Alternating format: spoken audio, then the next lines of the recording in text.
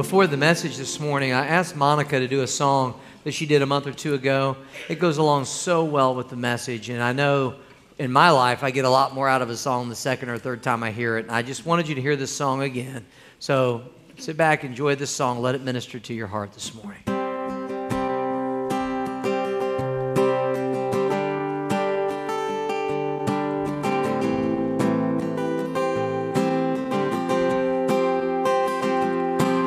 I wanna be a part of somebody finding love, somebody finding love unfailing. I wanna be a part of somebody finding life, somebody finding life everlasting. I wanna play a part, somebody finding hope, somebody finding hope in God of heaven. It's my desire, Lord, you would use me to change somebody else's destiny. I wanna be a part of somebody else's story, somebody else's story of redemption. I wanna be the one to shine the light of Jesus into their darkness. Lead me to that someone, I pray. Lord, I wanna bring you glory in somebody else's story.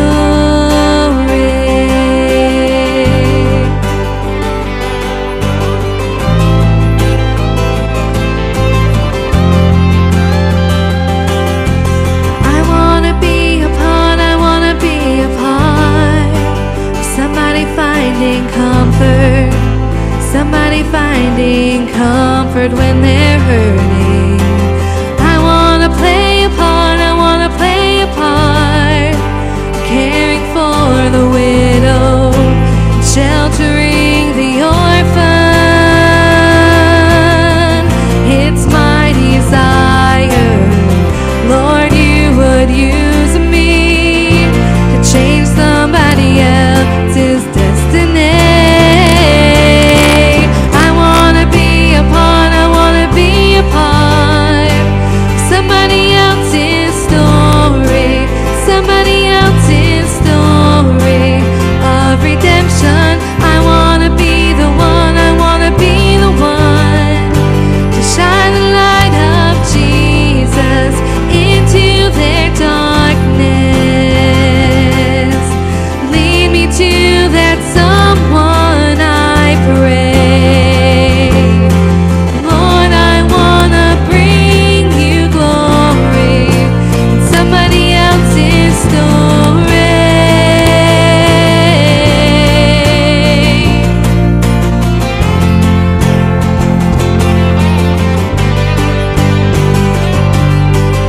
I wanna be a part of somebody else's story, somebody else's story of redemption. This hope in me was not meant to be contained inside. I gotta give it away, give it away. This hope in me was not meant to be contained inside. I gotta give it away, give it away. I wanna be a part of somebody else's story, somebody else's story of redemption.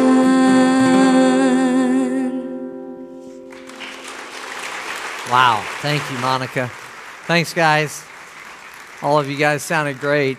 Take your Bibles and go to Luke 8. I love that song. And this morning, you'll notice on the handout that the message is entitled Becoming Part of Somebody Else's Story.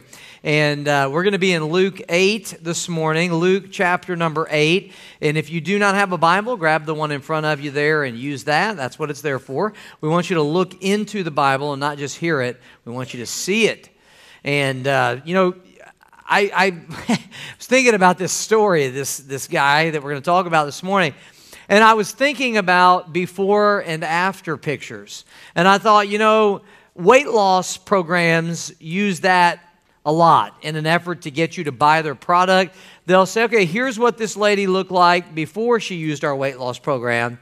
Here's what she looks like now. And they'll do a before and after picture. Workout programs, muscle building programs, wrinkle removing creams, you name it. And they love to do the before and after pictures. And this morning, I want us to look at a true story of a man that had quite a dramatic before and after picture. Last week, we actually looked at this story in Mark 5.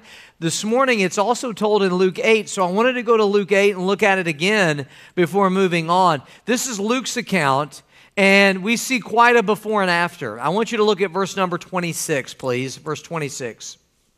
It says, and they arrived. Jesus and his disciples arrived at the country of the Gadarenes, which is over against Galilee.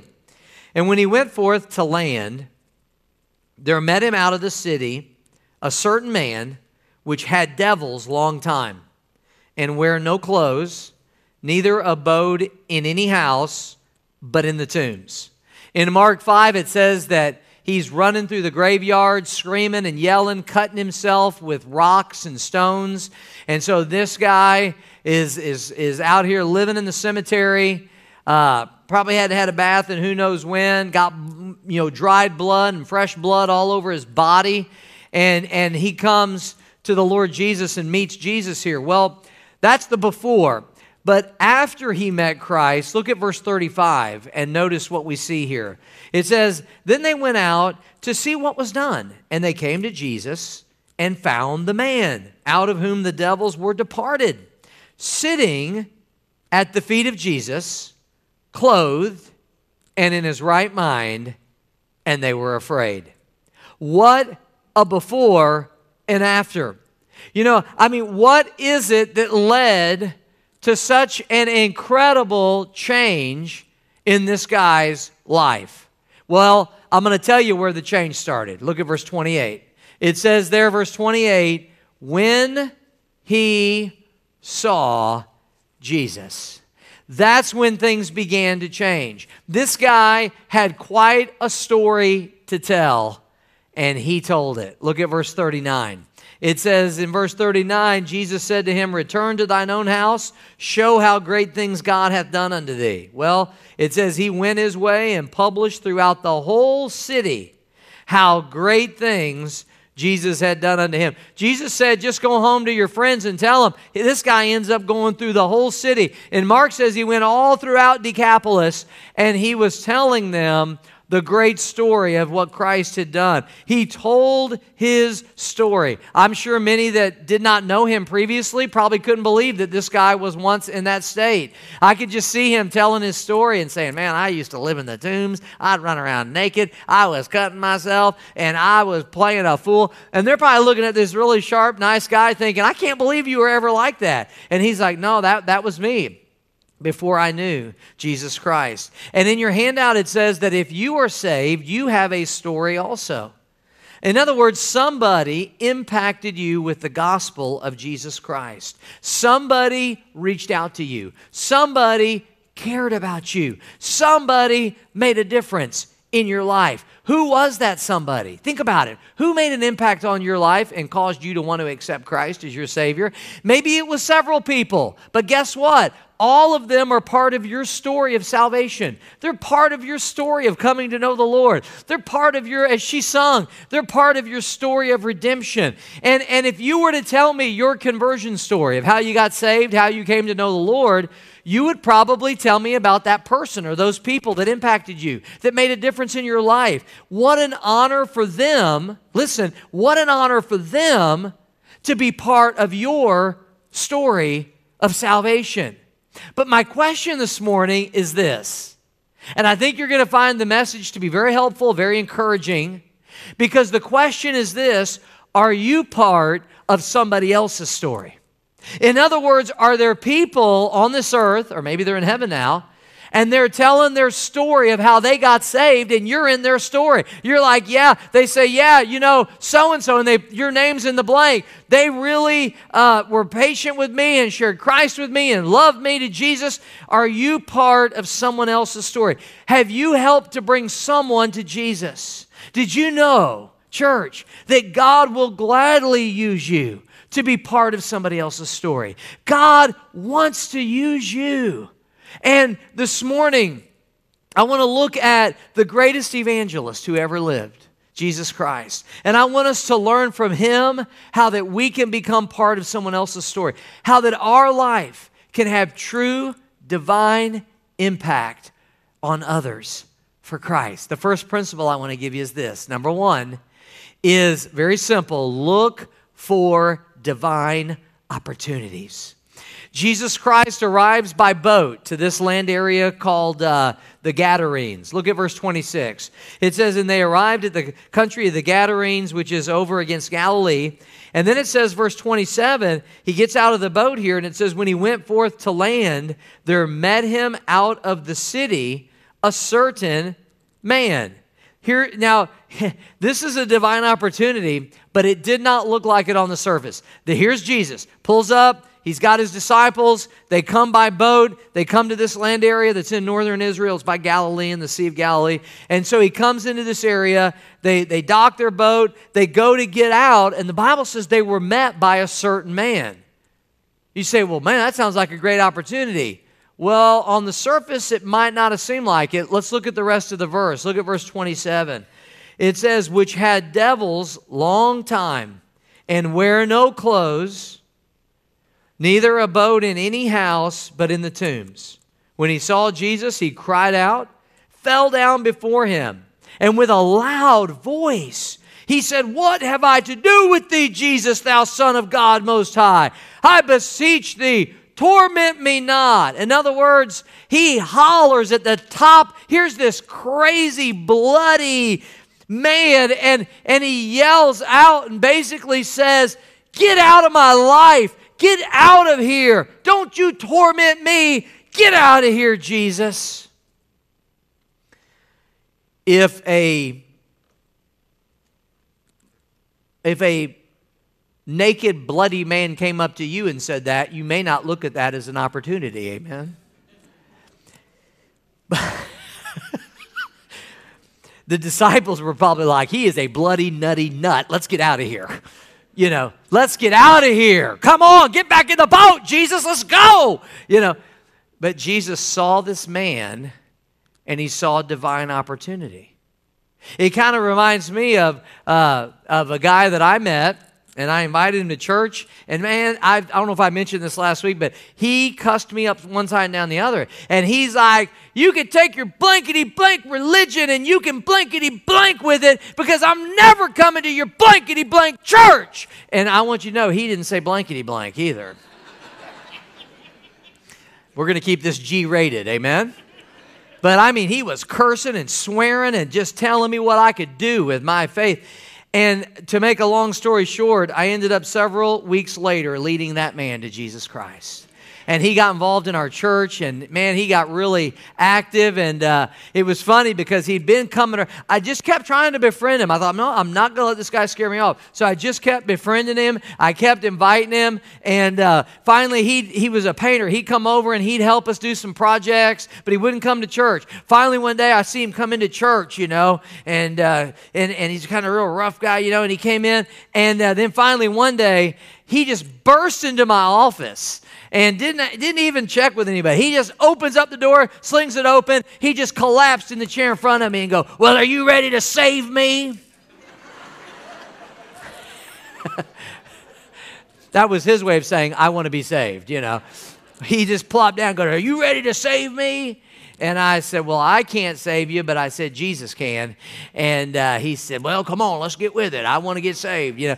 And so real rough guy, but he ended up getting saved, and he really was faithful and served the Lord until he ended up dying of cancer. But, you know, sometimes things don't look like opportunities on the surface like this, but they really are. And I think that we miss opportunities to make an impact with our life simply because we're not aware. We're not sensitive to those opportunities. And so we just let them pass right by. We just let them go right by us.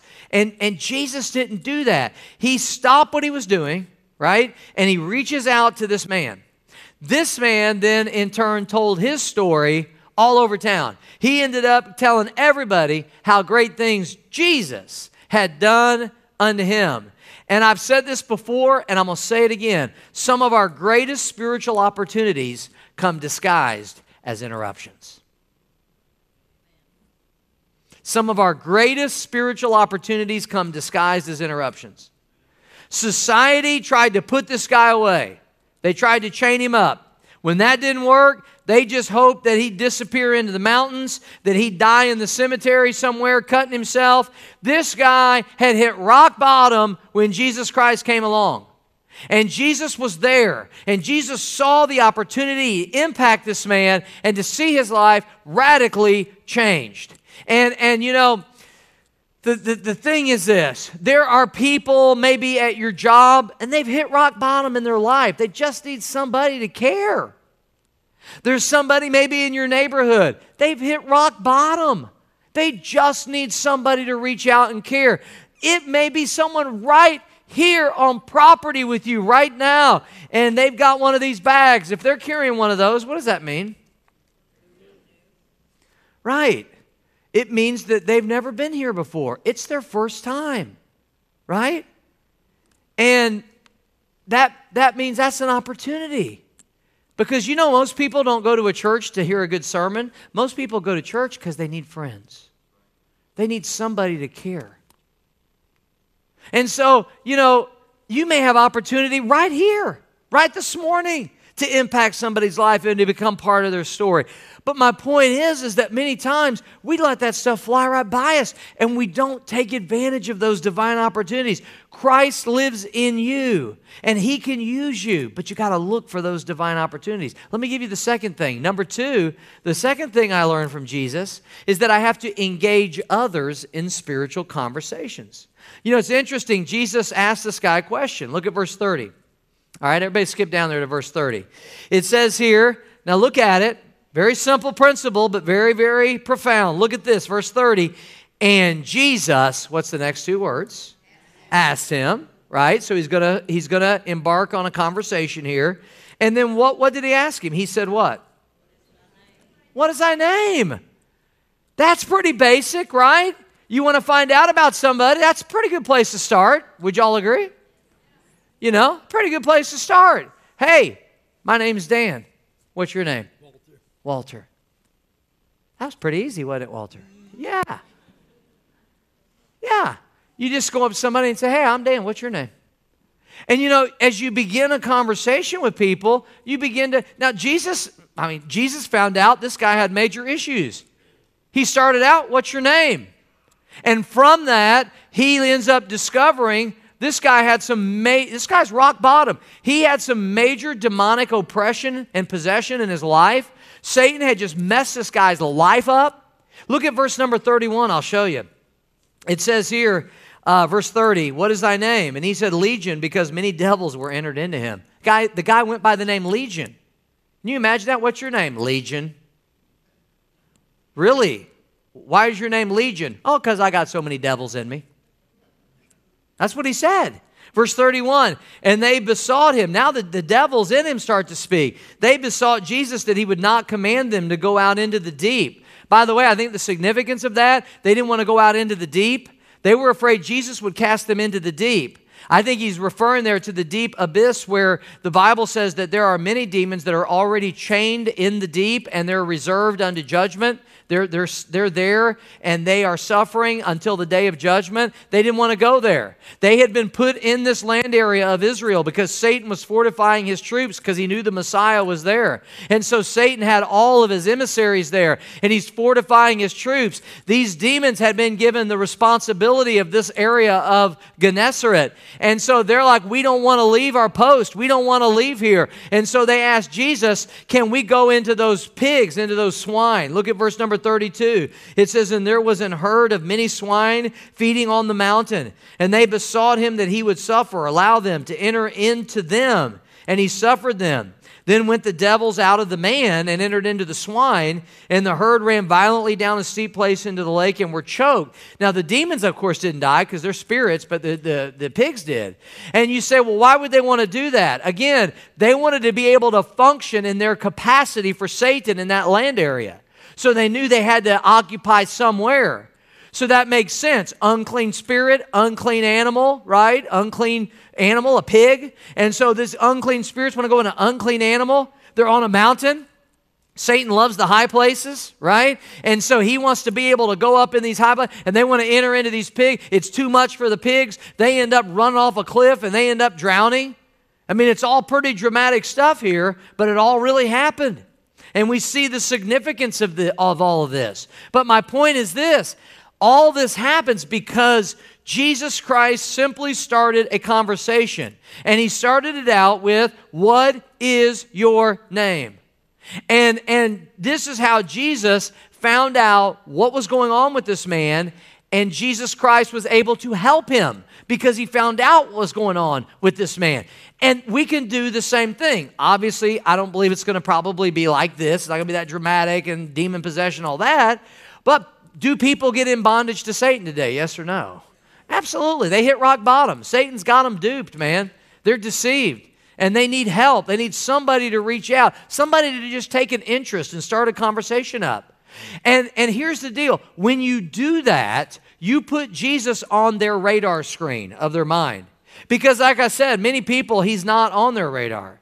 There are people who will wake up this morning on Sunday and they'll go to bed tonight, and they will give absolutely not an ounce of a thought to Jesus, to the Bible, to God, to heaven, to hell, none of that. Worship, none of that will even cross their mind. Why? He's just not on their radar. They give no thought to it at all. This man and the demons that controlled him, they never gave any thought to Jesus until confronted by Jesus. I remember I went, got a friend of mine that's an air traffic controller in Atlanta, and he let me go in. I had to go through security and all that procedures, but I got to go in where they were doing the air traffic control in Atlanta. And it was weird. It was like a spaceship, and you're in here and it's dark, and they got all these guys sitting in front of these monitors, and he's showing me how these planes will enter into the radar screen. And he says, now from here, we will pick them up, and we will take them from here, and we'll bring them, and we'll land them. And he's showing me all this stuff. It's like, wow. And I thought, that's like a lot of people. Jesus is not on their radar screen at all. He's just not there. And by you opening up a conversation and by you talking to that person, you are now putting him on their radar. See, at least you're doing that. Because I know sometimes you get discouraged and you think, man, I've invited people to church. I've invited them to walk through Bethlehem. I've invited people, I've tried to talk to people about Jesus and about the Bible, but they just don't seem very interested. And what I want to encourage you is that by talking to them, you have at least put Jesus on their radar screen, to where at least now they're forced to think about him and spiritual things, whereas before they never even gave it a thought. That's where it all begins. I was talking to one of our members, Colette McGuire. She goes to the early service, the first service, and she was telling me after last week, both of her parents were atheists. They raised her up to be a staunch atheist. And she said, whenever people would talk to me about the Lord, she said, I would brush them off. I'd be very arrogant. I would act like I didn't want to hear it. Oh, that's just a joke. I don't even want to hear that stuff. And she said, that's the way I would act outwardly. But she said, I would walk off, and she said, I would think about what they said to me. I would think on it. I would dwell on it, and it would bother me. She ended up coming to faith in Jesus Christ. But I'm sure many people who talked to her probably thought they were getting nowhere. but they were putting Jesus on the radar screen of her mind. I know for me, Jesus wasn't on my radar at all. My brother, who's 9 years older than me, he got saved, and when he was 20, he began witnessing to me, and I was like 11, and it took several years of him having conversations with me before I was ready to trust Christ. He engaged me in some spiritual conversations. What I want you to know is this, though, and I'm going to show a little video of my brother. I asked him to just do a little video clip of this, but here's what I want you to know. Listen to me. When my brother started witnessing to me and he led me to Christ, he was not a pastor. He was not a preacher. He was just working a job, serving at a church, knew very, very little Bible, but he ended up becoming part of my story. And I want you to watch this. Watch this real quickly. It's not very long at all. Hi, I'm Pastor Steve Proctor, and I've been asked to say a few words about the privilege that I had of leading your pastor, Pastor Dan, to faith in Jesus Christ. And Dan, my brother, is 9 years younger than I am, and oftentimes when my mom and dad would go out of town, I had the responsibility of watching Dan there at home. And I know that in and of itself is maybe a scary thought, but I would babysit Dan, for lack of a better term, and take care of Dan while mom and dad were out of town. Well, just a few years earlier, I had been saved. I was saved when I was 15 years old. I was hitchhiking in St. Louis, Missouri. And I know that may sound strange, but back in those days, in the early 70s, hitchhiking was not considered to be dangerous, and we all did it. And one day I wanted to go to the shopping mall. I didn't have a ride, so I just went out and hitchhiked. A total stranger picked me up and started witnessing to me. He started telling me about Jesus and how salvation is by grace alone, through faith alone, and I'd never heard that before. And by the time we got to the shopping mall, I was ready to pray. I was ready to receive Christ. And sitting there in the passenger seat, he led me in prayer, and he helped me to receive Christ as my Savior on that day. I didn't know everything that had happened to me that day, but I knew that something was different. I went for another 5 years and did not grow in the Lord because I didn't get into a good church. Our parents took us to a church that was more of a social club than a church. The gospel was never really preached. I didn't get grounded for 5 years. But then at the age of 20, I visited a Baptist church, and God got a hold of my heart, and I just surrendered my life to Him, and I said, Lord, I just want to serve You with the rest of my life. And I was taught in that church to be a soul winner, that you ought to witness to other people. So I didn't know anything about the Bible. I thought the book of Job was the book of Job. I thought maybe it was about unemployment. I didn't know the Old Testament from the New Testament, and knew absolutely nothing about the Bible. But somebody showed me how to take the book of Romans and lead somebody to faith in Jesus Christ. And so I memorized those verses.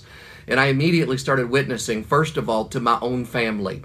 I started witnessing to my mom and my dad and my 2 brothers, and started planting those seeds of faith in their hearts. And I started dating a girl that was in a gospel group, a good Christian girl who later became my wife, and she was part of a gospel group. And I started bringing home gospel records. I had thrown away all of my rock and roll records, and I was listening to gospel music. And I got Dan hooked on gospel music. He started listening to these records, and even the lyrics of the songs were planting seeds in his heart. And so every opportunity that I would get, I would witness to Dan, and this went on for a period of quite some time, several weeks, maybe even a couple of years. And then it was one of those weekends when Mom and Dad was out of town, and I was watching Dan, so I took Dan to my church, as opposed to the church that we grew up in. And I'll never forget, on the way home, Dan looked at me from the passenger seat and he said, Steve, every time I leave your church, I feel guilty.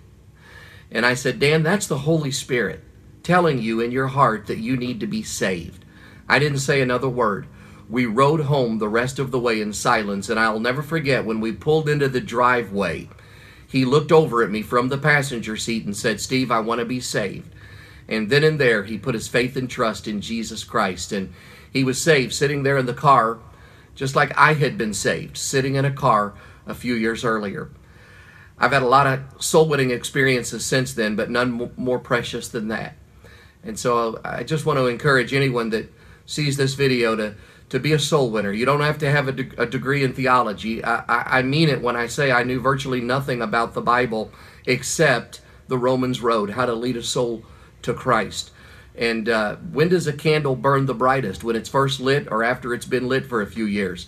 Well, it ought to burn just as brightly when it's first lit. So whether you've been saved 1 week, 1 month, 1 year, or 10 years, let me encourage you to be a faithful witness and to tell others about Jesus Christ. It can change their life and it can change their eternity. Thanks, and God bless you. Isn't that good, church? Amen. I appreciate my brother doing that. I really appreciate him doing that. I really wanted to do that. I had someone tell me after the 9:45 service, they're like, man, that was so encouraging today. And a guy in our church, he's a business owner, but he's like, man, that anybody can do that. You know, it's just a matter of looking for those opportunities, engaging people in spiritual conversations like Jesus did. What is your name? You know, and then there's a third thing, and it may come as a surprise to you, and I want you to look at it. The third principle is this: know when to walk away. Know when to walk away. Did you know that we cannot save anybody? Can I get an amen, huh? Yeah, we can't save anybody. Paul said, I have planted, Apollos watered, but God gave the increase. You cannot force a person to become a believer. Some people need time. One conversation isn't going to cut it. It's not going to do it. I know for me, one conversation wasn't enough for me. You know, I mean, when my brother got serious about the Lord, we thought he'd gone off the deep end. We thought he was crazy. We thought he was Looney Tunes. And it took a lot more than one conversation for me. Don't give up. You know, it's some people are intimidated and they're fearful when you talk about spiritual things, but that's normal. We're all intimidated by things that we know little or nothing about. And in fact, that happened to Jesus right here in our text. Now, you would think, right, that this dramatic turnaround's happened in this guy's life, right? You'd think everyone in that area got saved, right? Let's see what happened. Look down at verse number 34. It says, when they that fed them saw what was done, they fled and went and told in the city and in the country. Then they went out to see what was done, and came to Jesus and found the man out of whom the devils were departed, sitting at the feet of Jesus, clothed and in his right mind, and they were afraid. They also which saw it told them by what means he that was possessed of the devils was healed.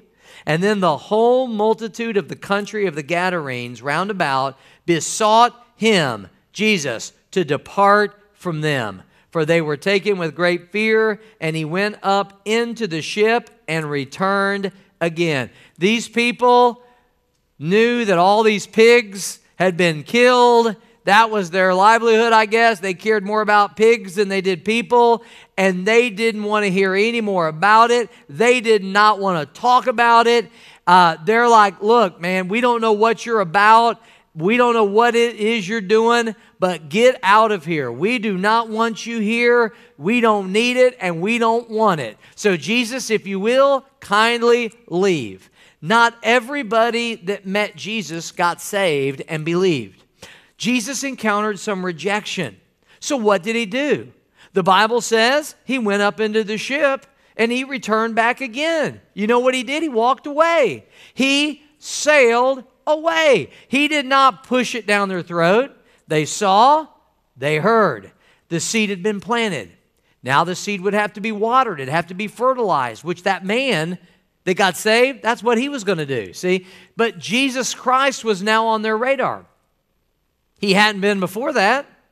But what they saw and what they heard could never be erased from their minds. If you invite somebody to church or you tell someone about the Lord, you try to tell somebody about your salvation and about Christ, maybe it's just as simple as you try to get them to come to walk through Bethlehem, and they're just not very receptive at first. That's okay. Walk away. That's okay to walk away. You don't have to feel like you have failed. In your handout, it says walk away, but walk away knowing that you did your part. Walk away knowing you did your part. You may get an opportunity to water that seed later, or guess what? You may not. Another person may have to come and water that seed later. That's okay. In fact, someone else may end up getting to lead them to Christ. You planted the seed, somebody else gets to partake of the fruit. Paul said, man, that's okay. It's God that gives the, it's all for God's glory anyway. Amen, church? It's all for Him. So that's okay. You're part of their story anyway. It's like that guy that was in the car with Steve, picked him up hitchhiking. You know, here he is witnessing to this 15-year-old kid and leads him to the Lord that day in St. Louis, Missouri. And I don't know if that guy's still alive. I'm sure Steve has no clue who he was or what his name was. But you know what? That guy went on his way having no idea of what that kid would end up doing for the Lord. He had no idea of the impact that he made on eternity that day by being a faithful witness. That guy had no idea that that kid would go on to be a pastor of a great church in Poplar Bluff, Missouri that's reaching hundreds and hundreds of people for Christ. He had no idea that's what was sitting in his car when that guy was a faithful witness to my brother. He opened up a spiritual conversation. My brother was open. My brother got saved that day. You just never know, do you? Number 4, the last thing is this. You can become part of somebody else's story by keep telling your own story. Just keep telling your own story. Jesus is able to lead this one man to salvation in this town. One man, one guy he's able to lead to salvation. But what a difference it made in this man's life. Then this guy became an ambassador and he began sharing his story everywhere. Look at verse 39. It says, return to thine house and show how great things God hath done unto thee.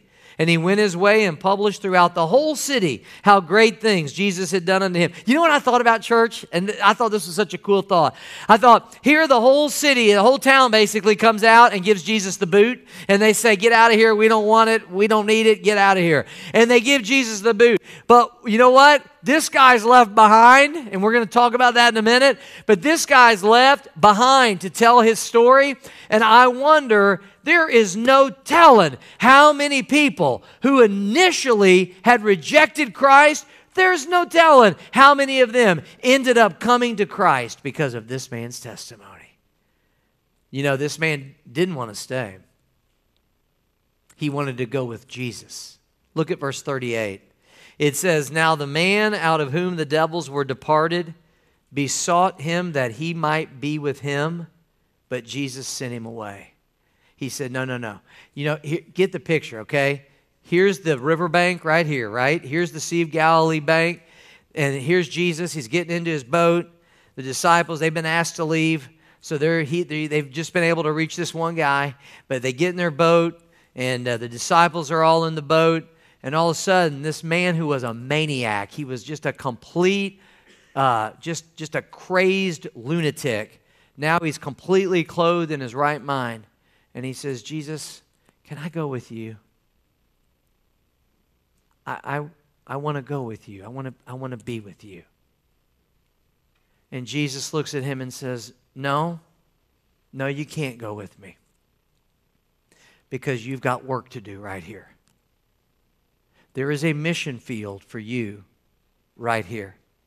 There is a harvest for you to reach right here.